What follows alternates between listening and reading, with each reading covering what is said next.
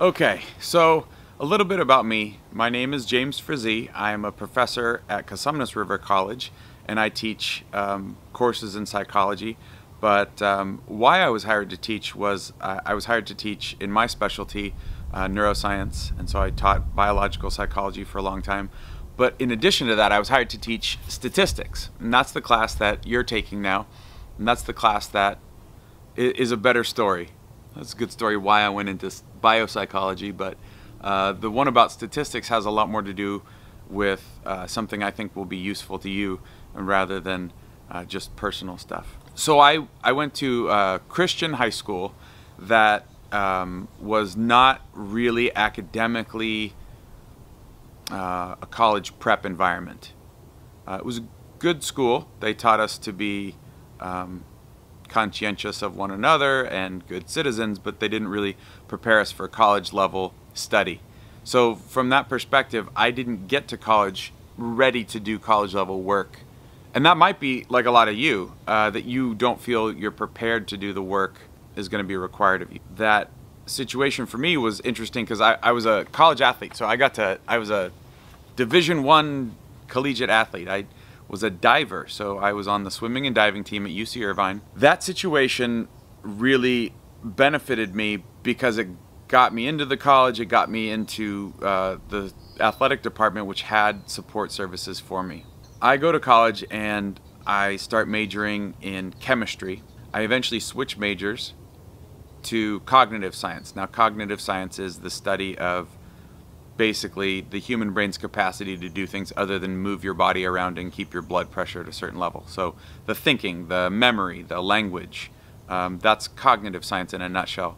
It's under the rubric of psychology.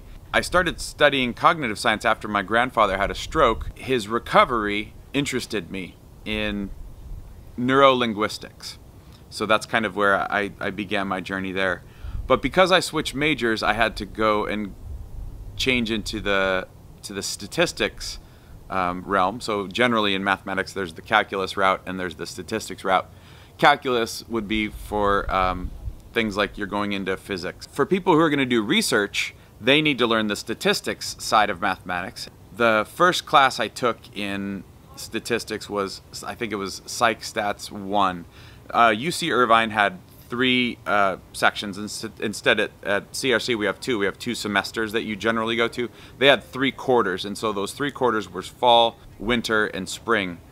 And the fall, winter, and spring you had to take one stats class in fall. If you didn't pass it, you had to retake that same one, like Psych Stats 1. If you passed it, you could move on to Psych Stats 2. And again, the same thing, if you pass Psych Stats 2, you could move on to Psych Stats 3, which would be completing your mathematics requirements for the lower division requirements of stats. That's what you guys have. So check it out. You're learning in 16 weeks what I had an entire year to learn. So you're doing even more than I did. It's even more difficult to cram all that learning into 16 weeks. But like I told you, I wasn't prepared to do mathematics when I got to college, and so I took that first stats class, which basically, if you can think about it, it's like the first third of our class here. I didn't know how to study. I didn't know study skills for college courses. I didn't know what was expected of me. I didn't like the math. It wasn't something I was interested in. The teacher was, I'm not going to put her on blast on the internet, but she was not approachable. And I struggled, and there they give you A plus, A minus, B plus, B minus, etc. Well, the first quarter, I got a C minus. Now what that means is the class was like 400 students. So they curve the class so that they put it on a curve, and then the middle person, what we call in statistics, we would say the median, or P50, or the 50th percentile. If you got the middle score of all the students that took it, you got the middle score, you were the lowest person to pass. And so that was me. I was the lowest person to pass. I got a C minus in that class. And it was the first C minus I'd ever gotten, and I was shocked, dismayed, and just almost confused about what to do.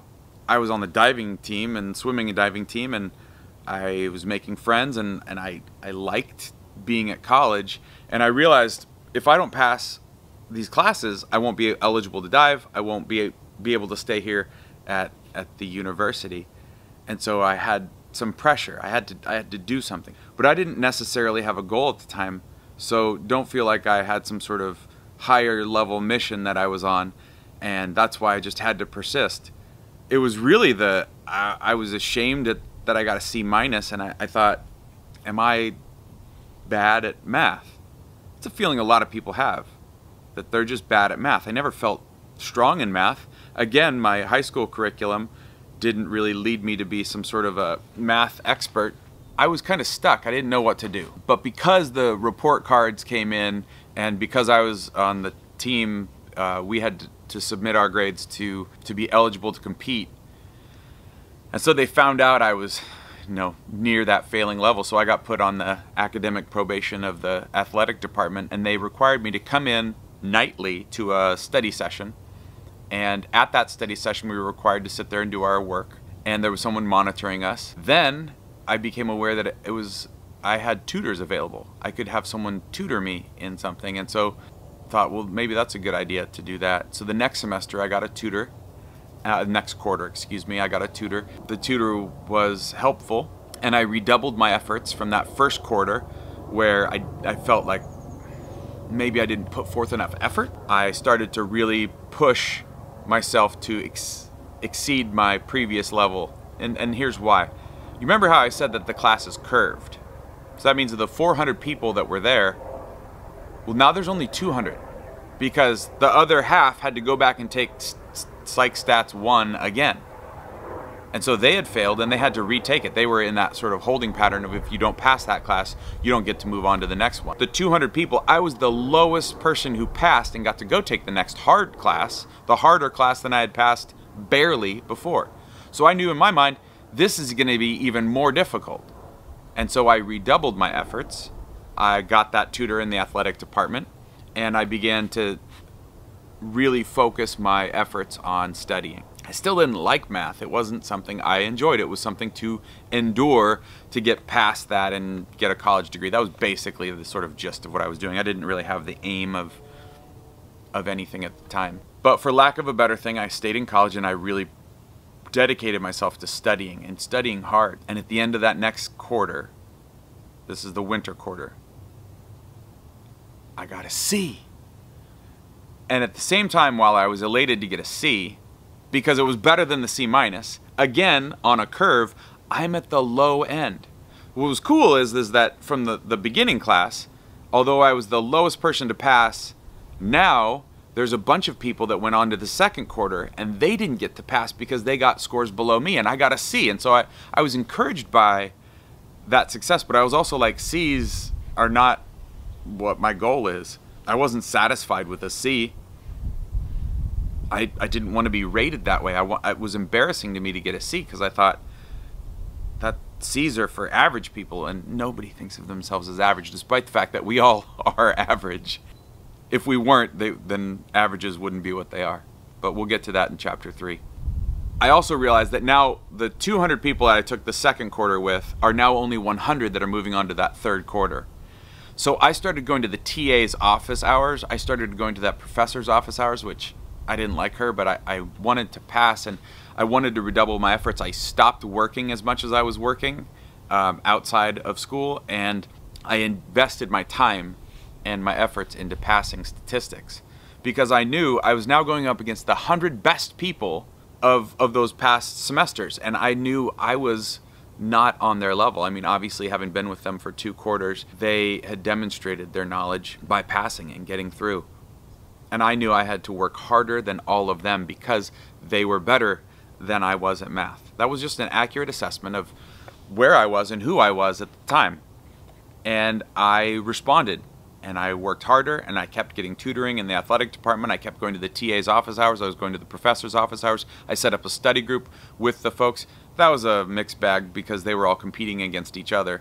Nonetheless, I lowered my hours at work, and I put those hours into studying statistics. You know, if I can just pass this class, then I can move on with my education, do whatever I do, and I won't be a math person. I won't study math. I won't involve math in my life. It'll just be something other people do.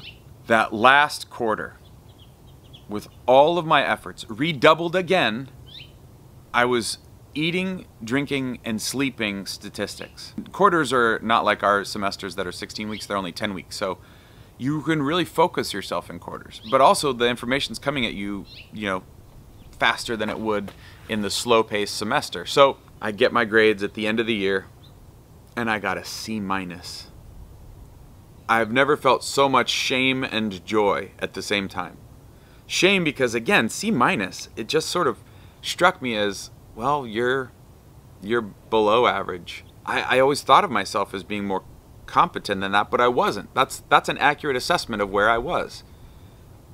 So I had this idea that, I'm bad at math.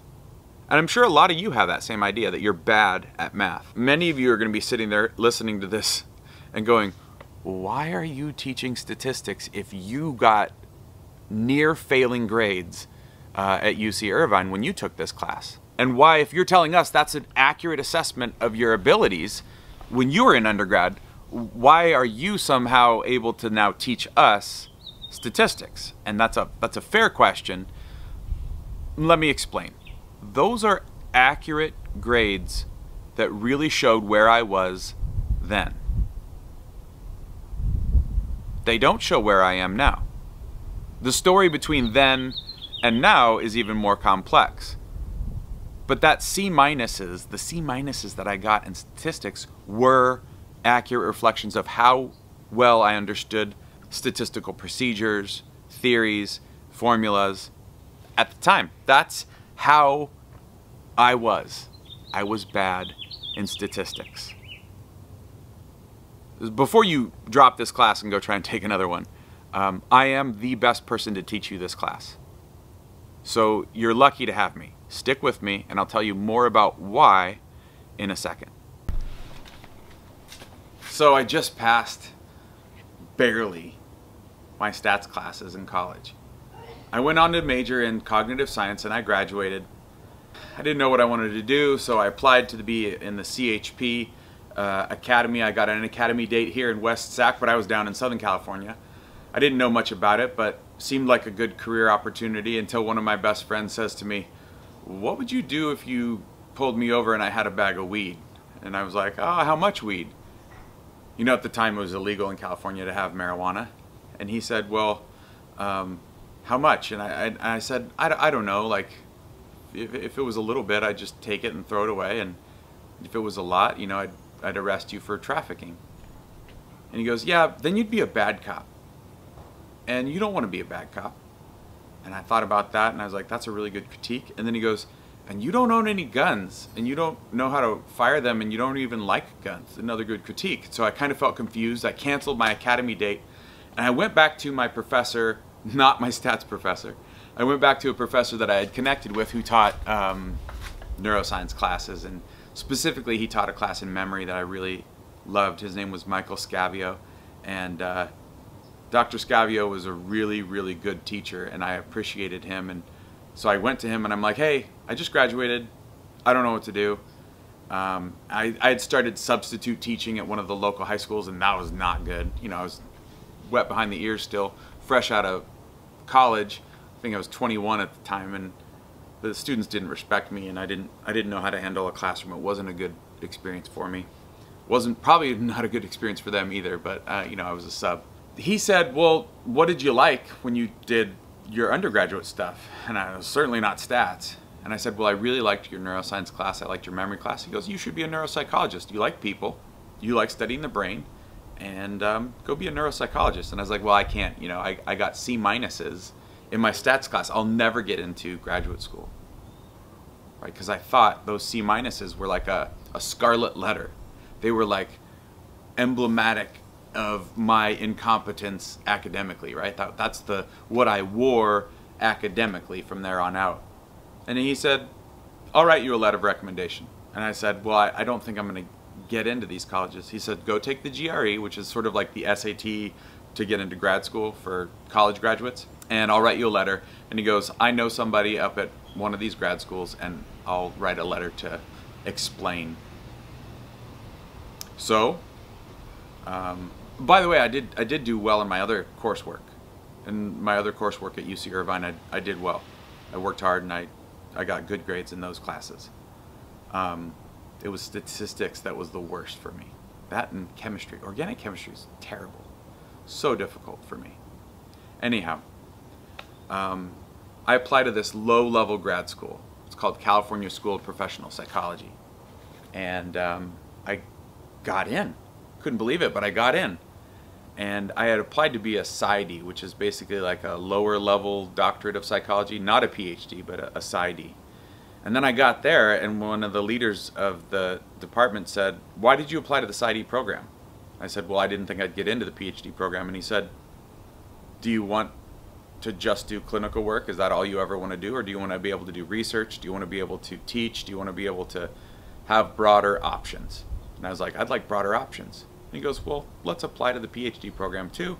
I did, I got in. I went there, and the first class that they had me take was freaking statistics. I knew it, the gig is up. I don't belong in grad school. They are making me take the class that they must have seen it on my transcripts and thought, this guy can't do stats. Let's get him out of here so we don't waste time on him now. But the situation was different. My professor, his name was Dr. David Tanner. He taught at Cal State Fresno, and he taught statistics. And he was a very different professor than the first one I had. And he had an attitude that transformed me, because he had an expectation about me. And it's one that, while I'm very different from him personality-wise, I have developed myself as a professor to emulate his expectations as a student. And that is, he looked at me and he goes, and he looked at everyone in the class. It wasn't just me, but it was a genuineness with which he said, I know you can learn this. That's how fast we're going to go. You have to learn this. You're going to be scientists. You have to use statistics to do your research. So I'm here, and you're going to be here until you learn this, and you can. And that expectation, his confidence that we could understand something that was so complex to me at the time, so confusing, that I barely passed on an undergraduate level. Now at graduate school, he was telling me I could do it. He was giving, it wasn't that sort of pass or fail sort of mentality at UC Irvine, this sort of weeder course of statistics that we had. It was, you're here, you're going to do this, so let's go. His attitude was one that really enlivened me. And as I began to take his class, I was hearing some of the things that I'd heard in undergrad again, and it was making more sense to me. At the end of the first test, I got an A on it, and I thought, well, that's just because it was a review of what I had previously done. I thought that must just be it. I again take the next test, and I got an A on that too. And I thought, well, I'm doing the right amount of studying. And maybe this is graduate school, so everybody here is good, and they're all learning it super well. And so I'm barely competing. This is the narrative I have in my mind about my imposter syndrome. I don't belong here. I can't do this.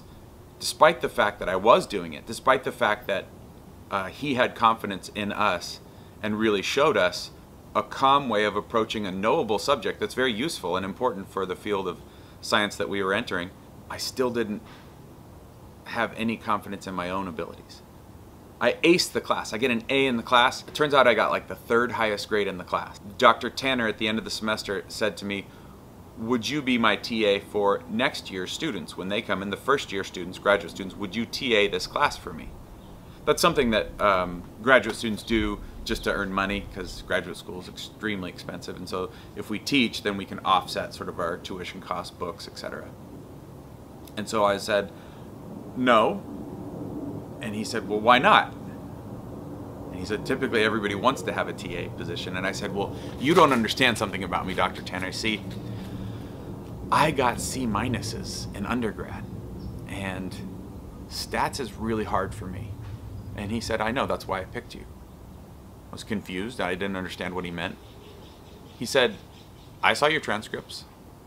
I know what you did at UC Irvine. And I also know what you're doing now in my class. that shows you're no longer at that C- level. You're now at a higher level of stats and you're performing at a higher level. So why do you consider yourself still a C- person? And I couldn't answer him at the time. I agreed to TA the class, but I still had that lingering imposter syndrome that I didn't know what I was doing right. Next semester in my own coursework, not just TAing people, but next semester in my own coursework, it was going to get harder. And so I thought, I'm not going to be able to pass, multivariate statistics or EQS, structural equation modeling. These more advanced statistics that you got to keep taking as you move on. I thought I'm going to fail because I'm a failure, I'm bad at math. That attitude helped drive me just because of my personality. And I passed all those classes, I got A's in those classes, and yet I still didn't like stats or math. I thought it was the least fun part of what I did. I was a clinical neuropsychologist, so I was in the time going into internships dealing with patients in hospitals. And I was very good at that, and I competed from a low-level graduate school to get some very competitive internships at the VA, at the Children's Hospital, and then eventually at UCSF Medical Center in the Epilepsy and Neurosurgery Department. Then I got an internship at Mount Sinai in New York. And then I did my postdoc at Columbia University Medical Center, one of these elite Ivy League institutions, the largest medical center in New York City, the largest city in our country. I moved up the ladder academically, but in my heart, I still had this perspective of, I'm bad at math. I did my dissertation. I used a MANOVA, which is a multivariate statistic, a derivation of a stat that we'll learn, the hardest stat we'll learn, called ANOVA, an even more complex version of it. I did all that work independently. I got my PhD, and I was working at Columbia. Somebody said, hey, there's an opportunity to teach, because one of these professors at a local college, we have the CSU system here, like Sac State, and they have the CUNY system, the City University of New York. It's a very similar setup. And one of those professors got a disease and can't teach, and this class is going on, and if these students don't have a professor, they're going to not be able to graduate. And I thought, oh, that's terrible. Well, what class is it? And they said, oh, it's neuropsychology, and that's what my PhD is in. And I was like, I got it. So I took the train from Manhattan out to Brooklyn, and I taught that semester, and I walked out of the first class teaching, and I came home and I told my wife, I said, I found what I want to do. At the time I had been working for years to get where I was at Columbia, to do the clinical work.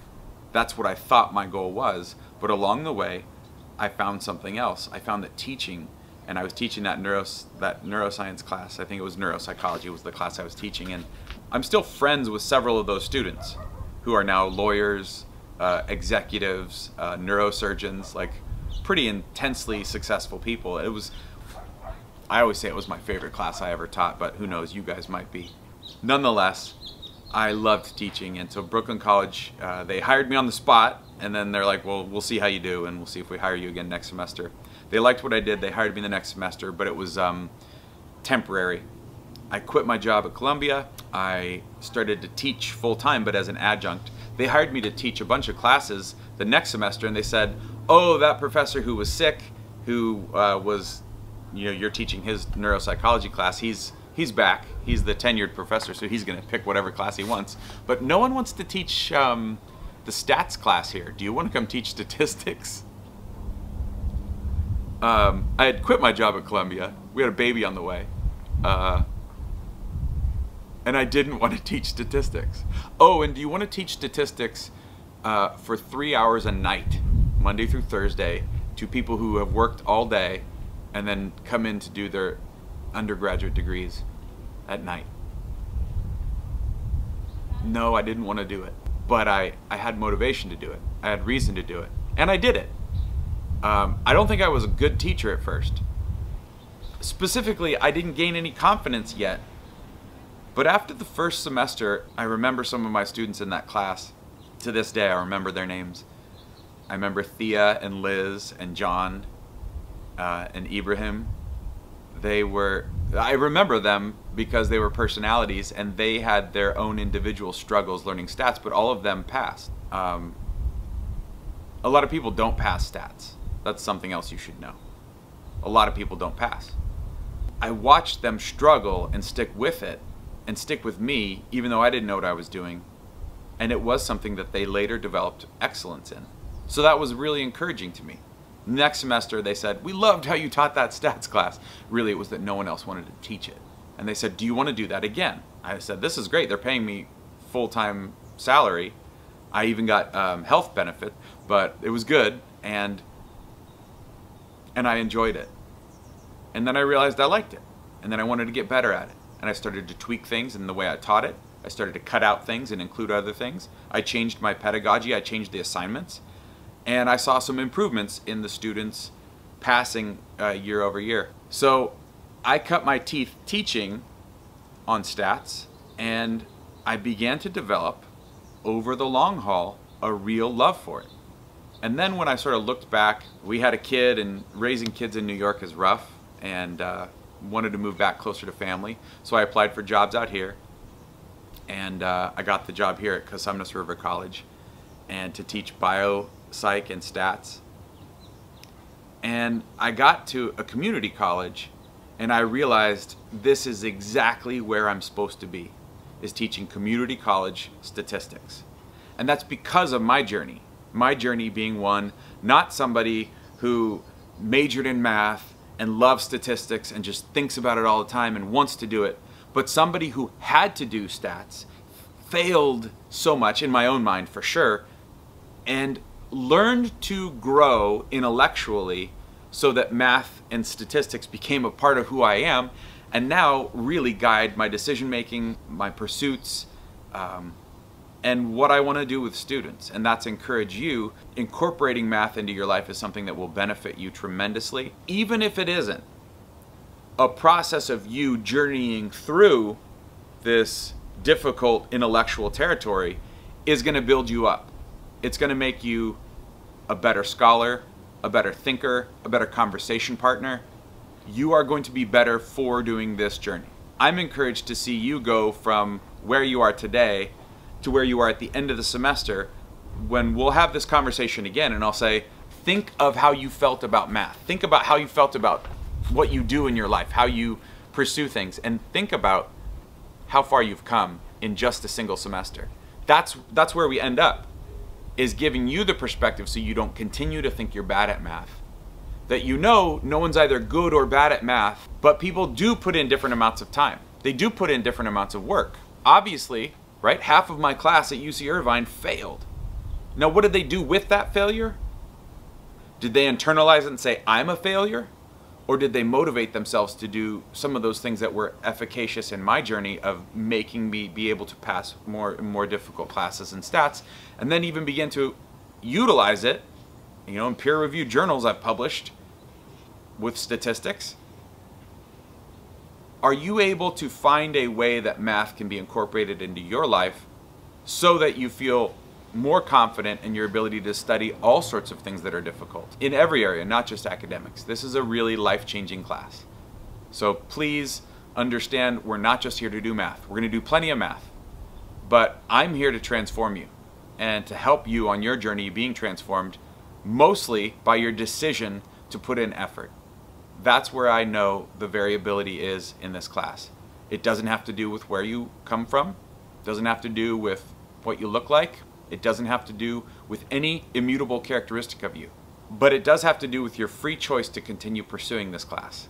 So I hope that's enough motivation that you guys will take me seriously, that I can't wait to see from today to 16 weeks from now. I can't wait to get to know you on that journey, because it's the most encouraging thing for me as a teacher.